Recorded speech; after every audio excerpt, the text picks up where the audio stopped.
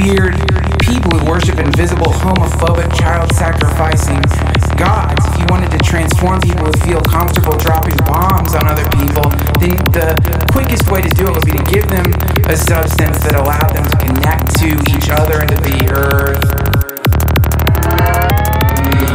A symbiotic relationship on this earth with certain plants that we've made illegal.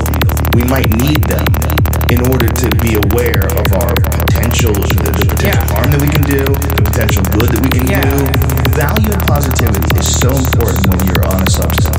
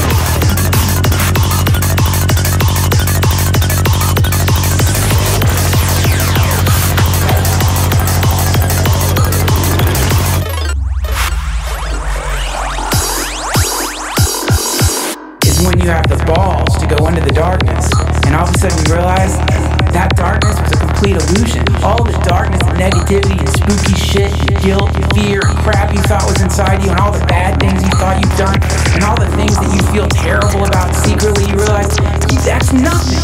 It's an illusion. The universe loves you. You're completely embraced by the entire universe. You're an incremental part of the functioning of the cosmos, and you're an incredible, wonderful, perfect fucking thing.